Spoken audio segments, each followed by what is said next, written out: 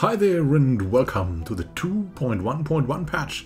It's now live and we're going to go through all the patch notes today. So if you want this as a podcast, here you go. So there's some free features added. Hyperlane density can now be changed to full, which guarantees every possible hyperlane will exist. I like that they're making this clear and not bringing in some kind of number value, which only the deeply informed know is full, but everyone else speculates, can I up this further? Now, you can choose to start in a trinary or binary star system when creating your empire. That's pretty cool for role-playing reasons, and it might give some positive, because in my experience, suns tend to give you more energy. So if you want to go energy heavy, maybe something like a research empire or machines, then that might be for you. Experimental estimated time of arrival feature put in for starship movement orders, telling you the approximate date of arrival. Pretty good. We're waiting to see if it's correct or not. I think they would want feedback for that, because I don't think it works perfectly right now, what I've heard, but other than that, it's a start. It's really cool. Now possible to achieve partial victory in subjugation and liberation wars, with occupied systems splitting off as a new subject or ally in the event of a status quo peace. That's also good, like, so you don't have to get to the 100% stuff and still get something. That's really cool. That's a big improvement, because there's only half winning, and there's also half winning instead of just you get nothing, but you were nearly overwhelming. Put in grayscale versions of strategic resources icons to indicate that you currently lack the technology to collect them. That is very helpful. At least, yeah. I mean, there's now a plethora of strategic resources, and if the game keeps you informed in such an elegant way, that is really cool, I think. So let's continue to balance. So balance. There's increased power usage of torpedoes. Supposedly they were too good, right? Reduced frequency of gaining L-gate insights from unrelated anomalies by 70%. Okay, so that's getting nerfed, but I think there's more about the L-gates coming. The technology must now be researched after gathering all L-gate insights before you can start the project to open the gates. Okay, so they are further formalizing or streamlining the process, or making it clear what you have to do. I don't know. We'll see how that plays out. Reduced hit points of missiles across the board, making point defense more potent. That was also in the beta patch, so it must have worked out well. A prosperity faction will now be happier if you have war policy set to defensive wars only, which makes sense in my opinion. The imperialist faction is now also okay with ideological wars and will only be angry if policy is set to defensive wars only. Okay, easier to please then. Reduce the chance of a marauder Great Khan dying from non-combat causes, as it should be. That's just so, yeah, that's like, I mean, that would be like you come in D&D, your final boss, and you come there and he died of old age because you guys were too slow in solving all the quests. Oh, okay. Well then.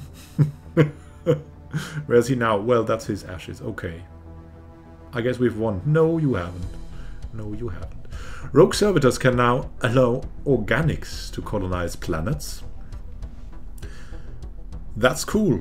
That's cool. I mean, so you can have full organics planets, and that absolutely makes sense too, for at least for the start of the rogue servitors. I mean, later on you might go for a build where you send the organics to orbitals and the rogue servitors kind of stay, the robots stay on the planets and transform everything to machine worlds, but at the start this absolutely makes sense. Increased AI weight for naval cap and command limit techs. Also makes sense. So the AI has better fleets, increased base weight of terraforming techs. So the AI also starts terraforming? That will be interesting. Reduced materialist opinion boost towards machine empires. Was that too strong? I'm not sure about this, but I mean, it's okay. If you play on highest difficulty, no one likes you anyways. UI. New icon for the L cluster. Okay, good. AI improvements. AI will now wait some time before changing AI priority if it recently changed priority. So that AI with the attention disorder, it's fixed now. It got its Ritalin. Then performance. A lot of people have been waiting for performance, and supposedly there have been good performance increases. Cached tile resource production for faster performance. More border calculations optimization. Borders are now only updated if they need to be. Reducing unnecessary operation. This is something really good. Remove useless recalculation of borders when planets change owners. Okay, that makes sense because yeah, it is now bound to each other, right? The borders are a result of having the planet and not the other way around, like it was. Bypass distance, cache improvements. Okay. Ensured starbases owner modifiers are calculated only once and parallelized that bit. Ah, that's good. That's good. Now, seeing that almost every processor today has at least 2 threads, right? Parallelizing AI strategy, monthly recalc, and reducing the number of systems evaluated. Okay, so it's more like there was a school in chess programming, for chess programs, where you would go for brute force or you would go for like strategic depth. And the strategic depth has totally died out now because of the increasing power of the CPUs. But it was very effective at the start to have them have like some positional feeling, and probably something like that is implemented here in the AI strategy monthly recalc. More caching of tile-related data performance. Fixes a performance bug with previous caching of tile-related data. Sounds good. Then modding. Moved scripted variables for buildings into the scripted variables file. Makes sense. Saved event targets should now always persist through special projects. Okay, I don't know much about modding, so I'm not going to commentate much. Added is event design setting for event ship designs that should be blocked by Fleet Manager. Improved performance of global saved event targets. You can now define in a section template whether it's components, turrets or something should be drawn graphically or not. Effects that take name, such as create ship or set name, can now extract a name from scope. For example, set name is root will take the name from the root object, even if it's a different type of object, such as naming a ship after a leader. And that I think is cool, and I understand that too. It's very cool for roleplay. Now we come to the meat of the patch, that is bug fixes. And I always love bug fixes. I keep repeating this because I think bug fixes are the gems of the company, the gems that you don't recognize as gems, the raw diamonds. I don't know. I mean, it makes the game just better to fix bugs, so it's a safe way to improve a game. Fixed a bug where guaranteed nearby colonizable worlds sometimes did not appear. I had that. That was really terrible. You would just have nothing near you, or only something like tomb worlds and worlds from a totally other empire and stuff like that. Fixed pop modifier out of sync in multiplayer. Yeah, the out of sync errors in multiplayer, that's always something you like to eliminate. Fixed several other out of sync causes with convoluted causes.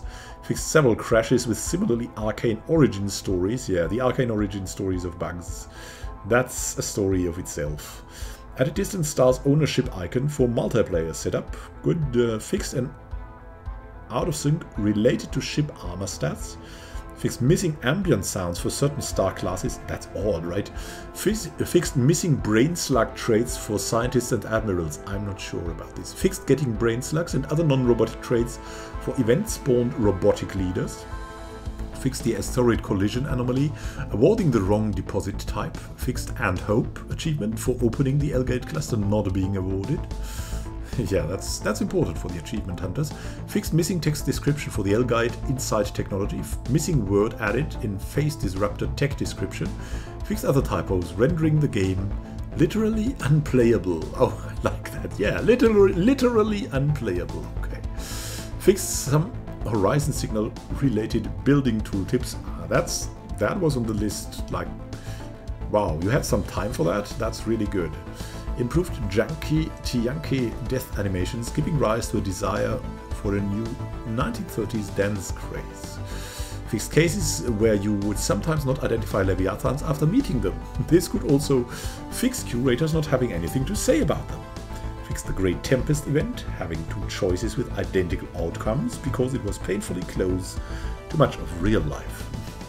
Yeah, whatever you do, that happens. Start Consciousness can no longer pick Liberation Wars policy as it did nothing for them anyway. Phase-shifting planet now has edge case handling if a nation completes the project before researching the anomaly. Pretty cool. I mean, that's... yeah. These timeline things need to be optional like that, because, yeah, that's always something. That's like in an RPG. Hey, you've killed that guy already, so you can't do the quest anymore because the boss is dead already. What? Pacification of space amoebas or crystals now turns them neutral instead of friendly because, come on guy, you don't know me like that. Yeah. Fixed Fanatic Purifier, Devouring Swarm and Determined Exterminator Empire suddenly becoming socially presentable when talking to the curators about L-Gates. What? Fixed instances where empires created after initial L-Gate activation would be unable to use the L-Gates. Wow, that's good. Fix a text overflow issue in the anomaly tracker. That's spoiling the atmosphere, so good it's fixed. Fixed Bunkerbot anomaly not generating an L-Gate insight. Fixed a crash when the gateway type doesn't exist. Affected certain mods. Fixed an out of sync due to experimental subscript-based navigation. Added missing modifier string for all languages. Marauder neighbor events can no longer trigger for empires that have no communications with them, as it did for me repeatedly, and I was like looking for the neighbor we had there that was dangerous, but no one was there.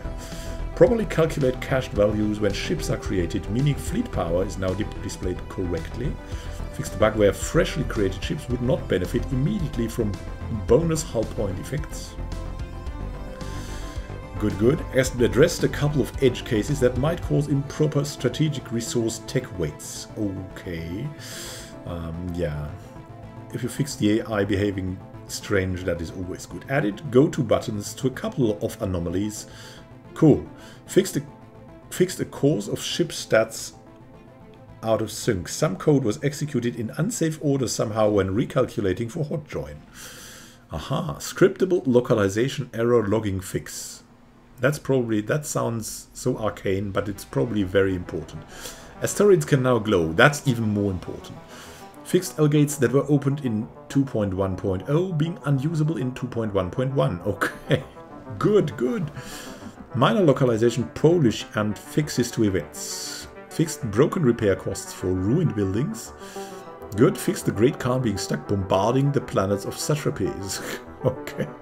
Fixed issue with ancient manufactory that could leave the system star without a resource deposit. Alright.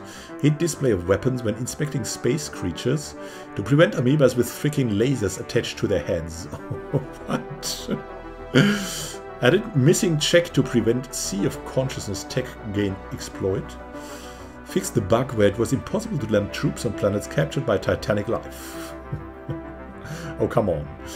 Fixed ruin gateways blocking construction of megastructures. Very good. Fixed construction time being calculated incorrectly for defensive platforms. Yeah, not that anyone looked. Oh, maybe some players optimized it like that. I mean, there may be some players. But in case you want to optimize that, it's very important. Machine intelligences will no longer look down upon synthetic empires for being artificial beings. So, yeah, that makes sense. Fixed ludicrously broken costs for star-based defense platform upgrades. Added missing selection sound effects for ice asteroids and brown wolves. Yeah, you want that. You want that. It should fix grey goo and marauder fleets, sometimes just idling instead of attacking nearby targets. World Shaper Ascension perk is no longer available to machine empires. Oh, come on. I think I used that, but that was in 1.9. Fixed hyperlane detection range wrongly showing up in every ship-related pop-up known to sentient life. Autonomous ship intellect is no longer marked as a dangerous tech. Okay. Yeah, planned obsolescence can no longer fire for non-materialist empires. Is good. Fixed crash to desktop on loading save game from in-game. I had that. That was really pesky. Fixed asteroid collision anomaly awarding the wrong deposit type. And that was it. Thank you for listening. Now, what will be next time? Now, the next plan is to launch a 2.1.2 optional beta branch next week, containing more fixes and improvements. And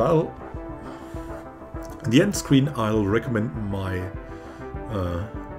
my go-to tutorial video. If you don't know how to activate the beta, well, you probably know, but just in case, or if you have a completely innocent friend in these matters, show him the video, and I guarantee he'll be able to do it. He'll be able to opt into the beta for your multiplayer game if you like.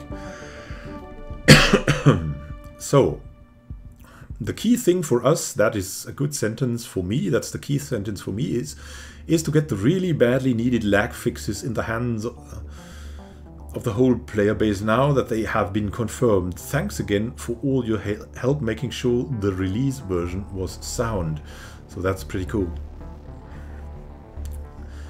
That the bug fixes are a priority at the moment is something I love. So, that said, thank you for watching and happy gaming to you. We'll see each other next week, probably with another Stellaris Dev Diary or more bug fixes in 2.1.2. So we'll find out about that. Have a great time until then, and happy gaming. This is Immanuel signing out.